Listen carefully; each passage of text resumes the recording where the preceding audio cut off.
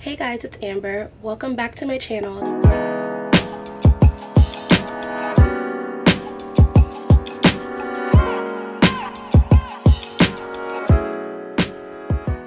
Thank you all so much for all of the the comments and the nice DMs and emails you've given me about my first video, and you guys seem to really like that content. So if you want to see more vlogs, make sure to go to that video and thumbs it up just so I know. And if you haven't already, make sure you subscribe to this channel. I'm going to be doing so much video content in 2018 and I don't want you to miss any of it, so hit the subscribe button down below and tell a friend. So today I'm going to be doing a tag video. I figured since I'm just getting started on YouTube and video is like a whole new world, that a lot of you might follow me here that either came from the blog and you watched some of the videos, but you might only be on YouTube. I wanted to make sure I introduce myself to this community too, just so we can get to know each other better. Or if you're a new blog follower and you haven't known me for that long and you haven't really gotten to know me as a person, I thought this would be a good way to just sit down one-on-one. I'm on the floor in my room just like hanging out, and we can get to know each other stress-free, no pressure. So let's just jump into it. I have my phone and I found a few tags online. Question 1, what's your middle name? My middle name is Shanice, and when I was in like elementary school, I used to get made fun of all the time because my mom spelled it S-H-A-N-E-I-C-E, and people would always tell me my middle name was spelled wrong because I guess they think it should be S-H-A-N-I-E-C-E, but I think it's fine. Share your favorite subject in high school. Mine was English by far. I've never been a math and science girl. I've always been all about reading and writing. I loved doing book reports, just getting to analyze characters and plots and themes and learning new words. I used to be so nerdy about vocab tests. I love when we had to go through books and try to figure out what words meant based on just like the context of a chapter.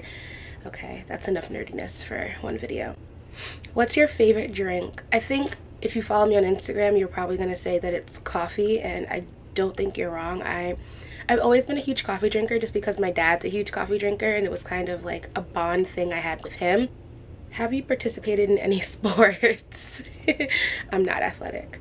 What's your favorite color? My favorite color to wear is probably black, just because it goes with everything and I feel like it makes you just look way more put together than you actually are. But my favorite color in general is like a light, like a lilac purple, a little bit gray in there. I've always loved purple. When I was younger, my bedroom was painted purple. I totally stopped counting questions, so I guess we're just gonna go until it feels like a good place to stop.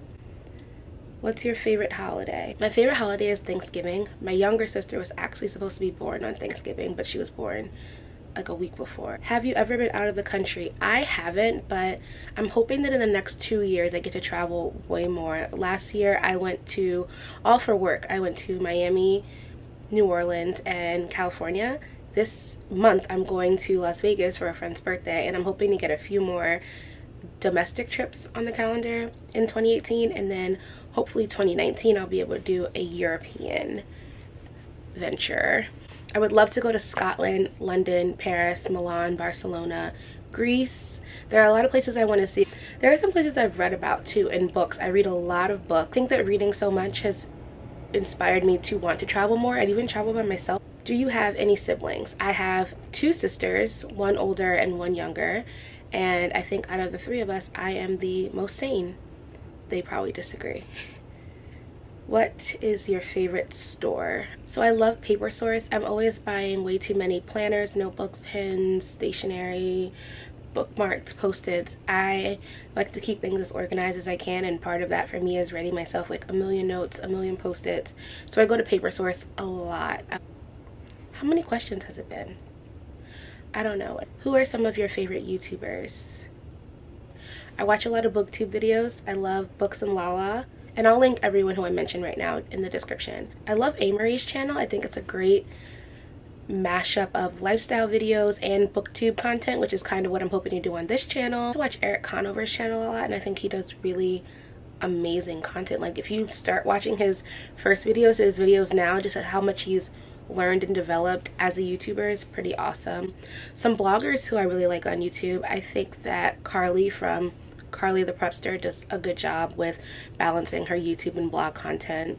I think Grace at the Stripe also does a really good job of this. She puts a lot of effort and work into her blog and her social media, and so now that she's on YouTube, I think she's doing an incredible job, and she's one of the people that really pushed me to just take the plunge and start recording for YouTube.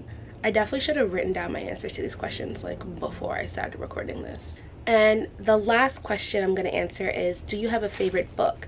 So whenever anyone asks me for a book recommendation, I always recommend The Alchemist. I think it is such an easy to read, quick book that's well written, and it's so positive and uplifting, and I try to read it at the start of every year. I'm probably going to read it in the next couple of days. Especially when you're doing things online, we spend so much time comparing ourselves and consuming other content that it's easy to feel like you don't have what it takes to do what you want to do, and I think that book does a great job of bringing things back into perspective.